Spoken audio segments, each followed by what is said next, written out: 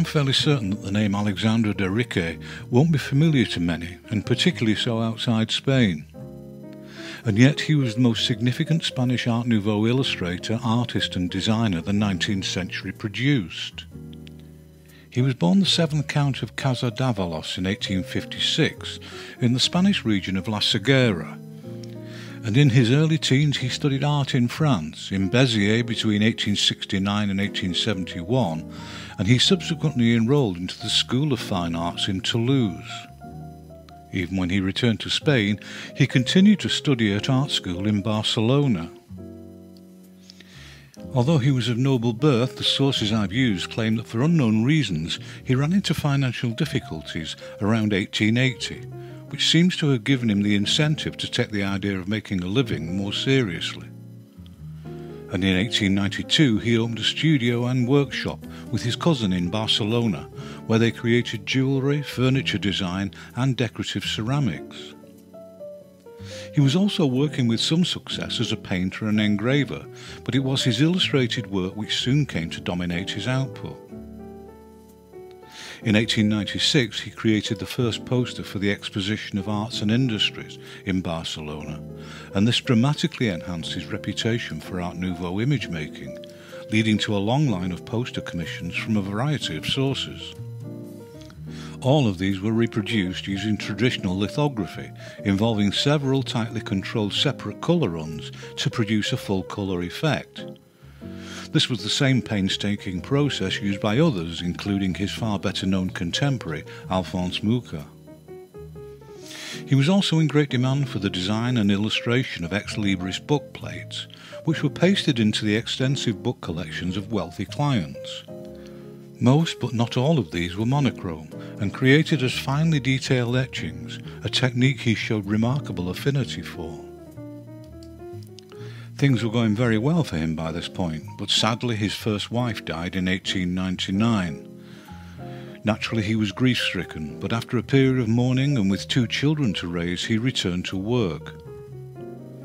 In 1900 he created the magazine Joventut and worked as its artistic director, as well as creating illustrations for its pages. And somehow he also found time to establish a successful school for graphic design. Throughout the first decade of the 20th century he continued to paint and create illustrations for magazines and posters, but as the second decade unfolded, it seems he lost interest in commercial work. And having remarried in 1911, he set about travelling extensively with his second wife, painting and drawing the landscapes they encountered. Sadly, he never returned to illustration, and de Riquer died on the island of Mallorca in 1920 at the age of 64. When I made the video about the German arts magazine Jugend, Adolf Münzer was one of the very few contributors that I was able to find any information about, so I'm glad to be able to include him here. He was born in 1870 in Upper Silesia, which was then considered part of Germany, although now it's more Czechoslovakia. His father died when Adolf was only 6, and he moved with his mother to Breslau in 1886 at the age of 16. After which there's a total absence of information until 8 years later in 1894, when he began studying at the Academy of Fine Arts in Munich at the age of 24. Once his studies were completed, he set himself up as an artist, and he achieved reasonable success within a short space of time. Despite this success, a few years later in 1899, he also started creating illustrations for the magazines Jugend and Simplicissimus, both of which were based in Munich. Between these two publications, Münzer had the best of both worlds. Jugend gave him the opportunity to express himself with imagination and to explore fantasy and romantic subjects. And for Simplicissimus he was able to harness the harsher political and satirical side of his illustration. These two weren't his only clients, and he also ventured on occasion into advertising and created some children's bookwork during his career. His interpretation of the story of Cinderella was created as a series of colour lithographs drawn directly onto stone, and his grainy but fine line work was used to create broadly representational but far from realistic images. He used the same technique extensively for his magazine work, both in colour and monochrome. And with it he was capable of creating dark, densely textured images of considerable menace, romance and even occasional comedy. Alongside his lithographic work there were also some examples of painted colour illustration for Jugend, created in both watercolour and oils. Quite a few of these were reproductions of images he had originally created as art for gallery exhibition. This was common practice among the artists who contributed to the magazine, and a good way of making more money for no extra work. In 1909 he also took a position as the Professor of Painting at Düsseldorf Art Academy, and he continued to work there until the early 1930s. Like de Riquer, he simultaneously carried on with his art and illustration, for a while at least. But Münzer was yet another who eventually tired of illustration, and he turned increasingly towards painting as his sole means of visual expression. Examples of his work did continue to appear in Jugend even into the 1920s, but these were yet more reproductions of work created purely as art in the first instance. And for the rest of his life he continued to work exclusively as an artist, and he died in 1953 at the age of 67. American illustrator Ernest Hamlin Baker was born in 1889 in New York, and despite a lack of formal art education, he managed to be taken on as a staff artist for a local newspaper at the age of only 17. He did subsequently go on to attend Colgate University, and once he graduated in 1912, he immediately set about a career as a freelance illustrator. Examples of his work from this period are thin on the ground, but following the USA's entry into the Great War, he created some domestic propaganda posters using a heavily posterized style, combining bold line work and flat spot colour. Following the war he continued to create posters, but was also in demand for his monochrome illustrations, which although created in pen and ink, successfully mimicked the look of woodcut or scraperboard. And although by this time his career was on a fairly even keel, it wasn't until 1930 that he had his first significant breakthrough. In that year, Baker was commissioned to create his first cover for the prestigious and expensive business magazine Fortune. And the success of the first illustration led to many others throughout the 1930s. All of them were remarkably compelling images which used modernist graphic techniques, unusual colour palettes and dynamic composition. These remarkably confident illustrations were a far cry from his earlier wartime posters. An online auction site selling Baker's originals lists his work as being created with pen, ink and gouache. And that's probably correct for most of them, although one or two undoubtedly break free of that method. Having said that, I haven't got a clue how they were actually created.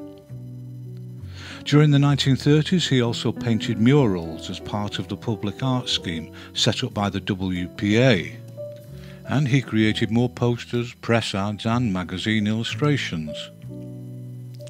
In 1939 he created his first portrait for the cover of Time magazine, and just like his covers for Fortune, there had been very little in his earlier output to hint that he was also capable of such accomplished, finely detailed representational painting.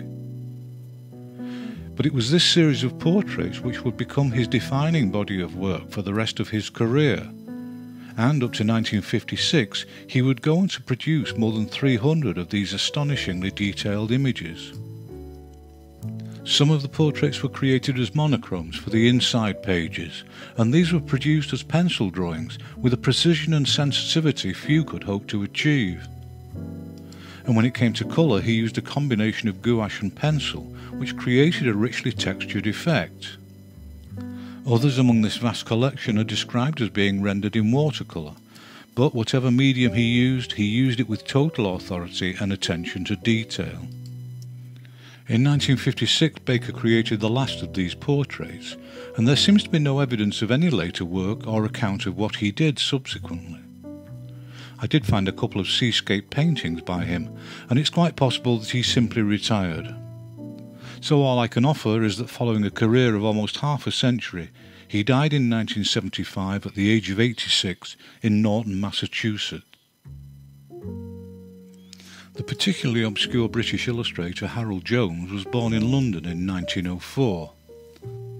From the age of 16 he studied at Goldsmiths College, and after 2 years there he had another 2 at Camberwell School of Art, before taking a scholarship at the Royal College of Art. He finally left education in 1929, but promptly went back into it as a teacher at a secondary school in 1930. But in 1934 he summoned up the strength of purpose to quit his job and attempt a career as a freelance illustrator. In 1936 he illustrated the book August Adventure by Mary Atkinson, and this helped to get him established. But it was the 1937 publication of his colour illustrations for This Year, Next Year, a collection of verses by Walter de la Mare, which brought Jones much wider attention from the publishing industry and the public. Despite the mannered formality of his stylistic approach, they made for a particularly evocative, wistful series of images. And they were all created as traditional lithography, not from necessity but from choice. This would have made their production both time-consuming and technically demanding, but it would have been virtually impossible to create these richly textured images any other way.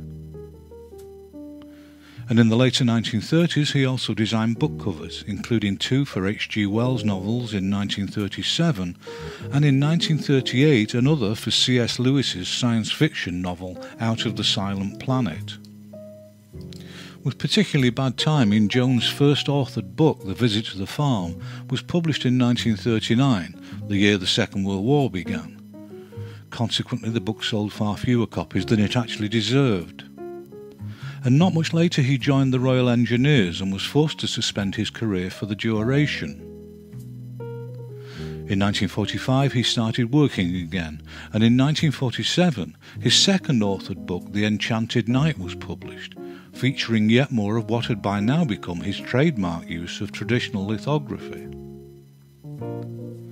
In 1950 he began a collaboration with writer Kathleen Lynes, and together they created several books for children, including the particularly attractive and successful collection of verse Lavender's Blue in 1954.